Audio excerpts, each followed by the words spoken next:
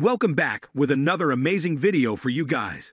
If you have been carrying a sidearm for any reasonable amount of time, you likely have a shoebox or desk drawer with a dozen plus holsters inside. There is no magically perfect holster for carrying outside the waistband, OWB, or inside the waistband, IWB. To muddy the waters even further, if you've asked 10 friends what holster you should buy, you will likely get 10 conflicting opinions as well. If you're a bigger guy, finding a concealed carry holster can be a pain. I'm carrying around a few extra pounds myself, especially since lockdown.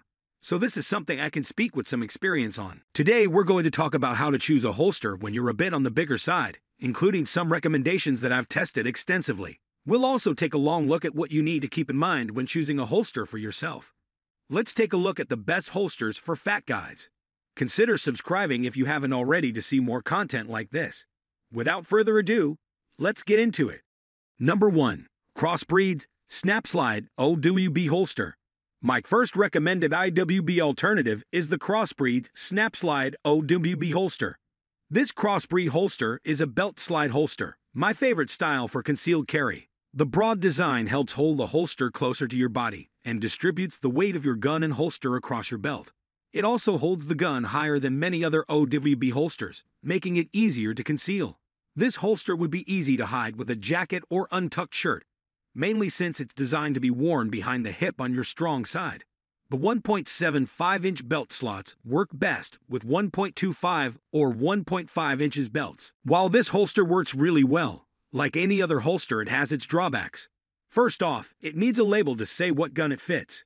If you're like me, you probably own multiple handguns and have at least one holster for each. If you get more than one SnapSlide, you'll have to hold the gun up to each to figure out which one fits. While this may be a rather minor inconvenience in the grand scheme, a label would be a nice touch, especially since Crossbreed hand makes every one of its holsters. Also, the cant is not adjustable from its preset factory 15-degree angle. Most shooters will likely find this angle comfortable and perfectly fine, but it's nice to have customization options. Those complaints aside, at $41 you can't beat the price for such a well-made holster. Number 2. Alien Gear Cloak Tuck 3.5 IWB holster. My next holster recommendation is the Alien Gear Cloak Tuck 3.5 IWB holster. One of the main differences between the Cloak Tuck 3.5 IWB holster and the Concealment Express IWB Kydex holster is that the Cloak Tuck 3.5 uses 2 clips to attach to your waistband, distributing the weight more effectively than a single attachment point holster. If you don't like the clips it comes with, you can switch them out for Alien Gear's C-clips, J-clips, or O-clips. What I like about this holster for larger body types is the flexible back panel. It creates a barrier between your skin and the hard gun and bends to conform to the shape of your body, making it more comfortable than other Kydex IWB holsters. The back of the panel is covered with neoprene to make the holster even more comfortable and to help your skin breathe underneath. This holster is set up for specific models. The molds aren't an exact replica, so there are multiple firearms that will fit in my holster. However, you will need to select a version that fits your pistol.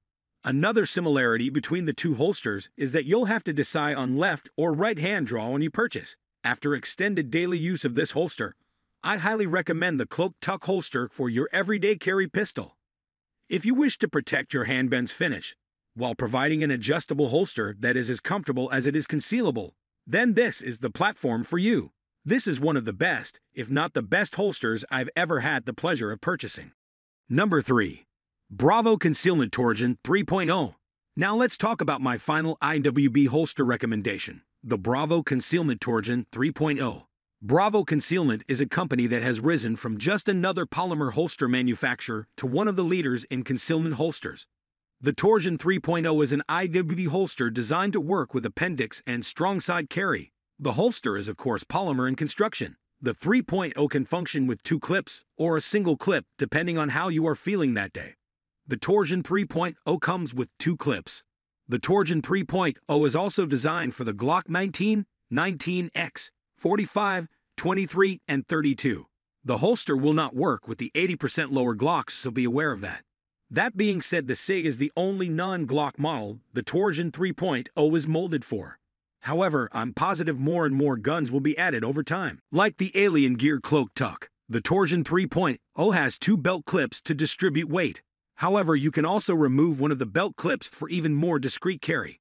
It's even easy to tuck in a shirt around this holster while it's in the single clip configuration too, though you should remember that makes your gun slower to access.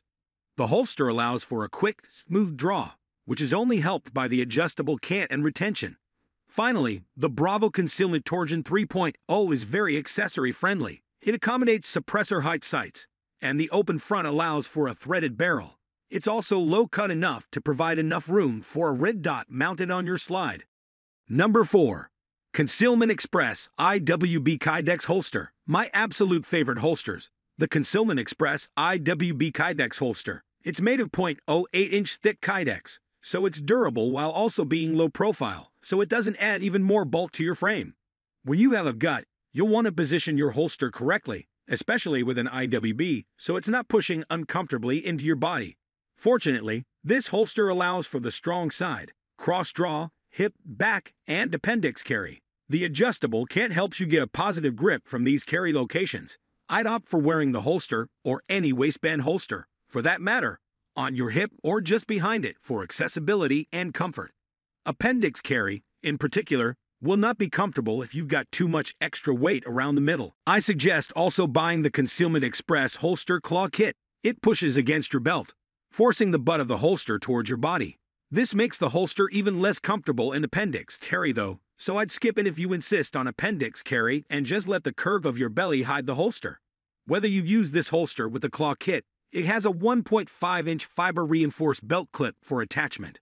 Unfortunately, it requires a belt for stability. Number 5. Relentless Tactical. The Defender Leather IWB Holster. Leather is a more comfortable alternative to Kydex for an IWB holster for fat guys.